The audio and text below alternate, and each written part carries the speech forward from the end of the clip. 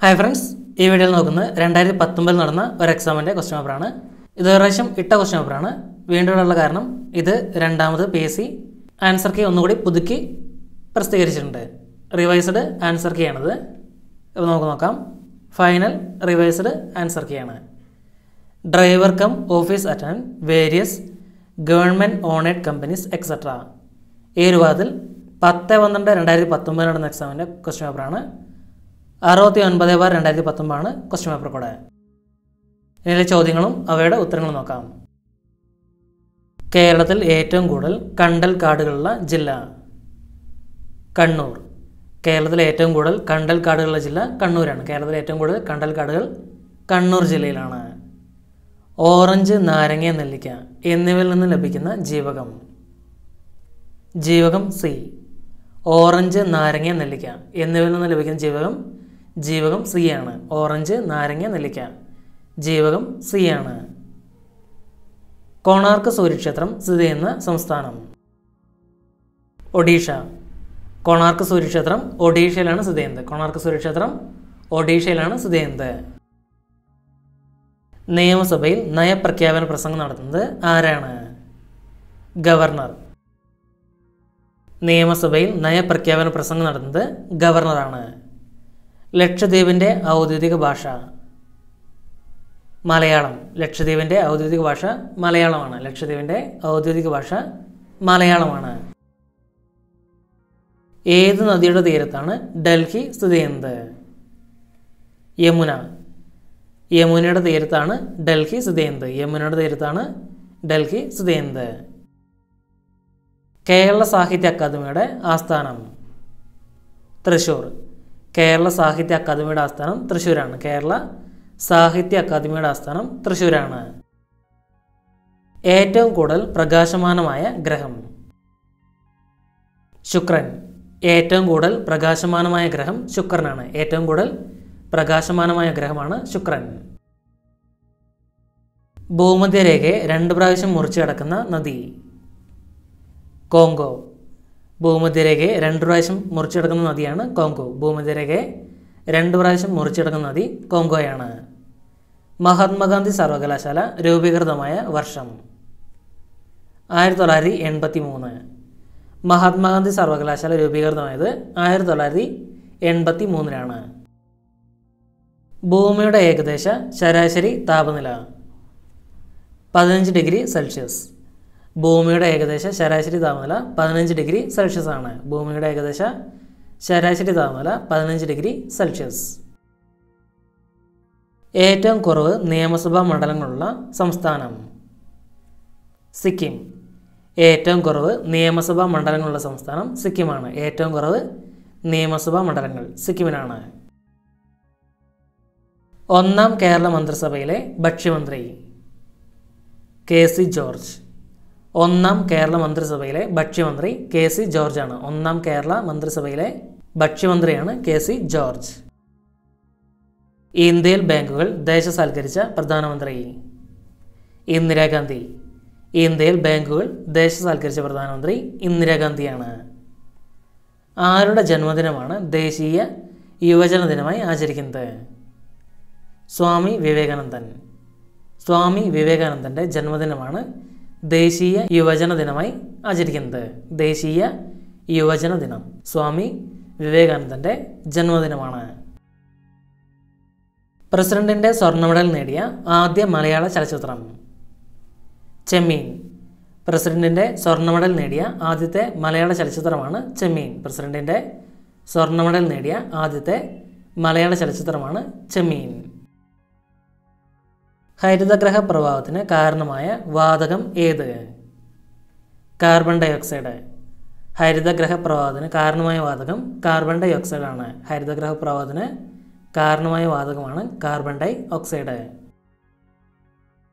ദീർഘചതുരാകൃതി അല്ലാത്ത ദേശീയ പതാകയുള്ള ഏക രാജ്യം നേപ്പാൾ. ദീർഘചതുരാകൃതി അല്ലാത്ത ദേശീയ പതാകയുള്ള ഏക രാജ്യം നേപ്പാളാണ്. അന്തരീക്ഷമർദ്ദം അളക്കുന്നതിനുള്ള ഉപകരണം ബാരോമീറ്റർ. അന്തരീക്ഷമർദ്ദം അളക്കുന്നതിനുള്ള ഉപകരണമാണ് ബാരോമീറ്റർ. അന്തരീക്ഷമർദ്ദം അളക്കുന്നതിനുള്ള ഉപകരണമാണ് ബാരോമീറ്റർ. ലോകസഭയിലേക്ക് രാഷ്ട്രപതി നാമനിർദ്ദേശം ചെയ്യുന്നവരുടെ എണ്ണം. 2.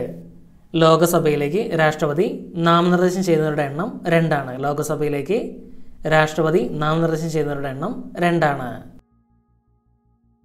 ഇന്ത്യൻ കോഫി ഹൗസിൻ്റെ സ്ഥാപകൻ AK ഗോപാലൻ. AKG അഥവാ AK ഗോപാലനാണ് ഇന്ത്യൻ കോഫി ഹൗസിൻ്റെ സ്ഥാപകൻ. ഇന്ത്യൻ കോഫി ഹൗസിൻ്റെ സ്ഥാപകനാണ് AK ഗോപാലൻ. ആനമുടി സ്ഥിതി ചെയ്യുന്ന താലൂക്ക് ദേവികുളം. ആനമുടി സ്ഥിതി ചെയ്യുന്ന താലൂക്ക് ദേവികുളം താലൂക്കാണ്. താഴെ തന്നിരിക്കുന്നതിൽ ഏറ്റവും കൂടുതൽ ഊർജ്ജം നൽകുന്ന ആഹാരം. മാംസം. ഏറ്റവും കൂടുതൽ ഊർജ്ജം നൽകുന്ന ആഹാരം മാംസമാണ്. ഏറ്റവും കൂടുതൽ ഊർജ്ജം നൽകുന്ന ആഹാരമാണ് മാംസം ഈ തന്നിരിക്കുന്നതിൽ. കേരള നിയമസഭയിൽ ഏറ്റവും കൂടുതൽ കാലം MLA ആയിരുന്നത്. KM മാണി. കേരള നിയമസഭയിൽ ഏറ്റവും കൂടുതൽ കാലം MLA ആയിരുന്നത് KM മാണിയാണ്. കേരള നിയമസഭയിൽ ഏറ്റവും കൂടുതൽ കാലം MLA KM മാണി. ഇന്ത്യയിൽ തപാൽ സ്റ്റാമ്പുകൾ അച്ചടിക്കുന്ന സ്ഥലം. നാസിക്. ഇന്ത്യയിൽ തപാൽ സ്റ്റാമ്പുകൾ അച്ചടിക്കുന്ന സ്ഥലം നാസിക്കാണ്. ഇന്ത്യയിൽ തപാൽ സ്റ്റാമ്പുകൾ അച്ചടിക്കുന്ന സ്ഥലമാണ് നാസിക്. തമിഴ്നാട് മുഖ്യമന്ത്രി എടപ്പാടി K പളനിസ്വാമി. തമിഴ്നാടിൻ്റെ മുഖ്യമന്ത്രിയാണ് എടപ്പാടി K പളനിസ്വാമി. തമിഴ്നാട് മുഖ്യമന്ത്രി Edappadi K Palaniswami. Reserve bank governor Shaktikanta Das. Reserve ബാങ്കിൻ്റെ ഗവർണറാണ് ശക്തികാന്ത ദാസ്. റിസർവ് ബാങ്കിൻ്റെ ഗവർണർ ശക്തികാന്ത ദാസ്.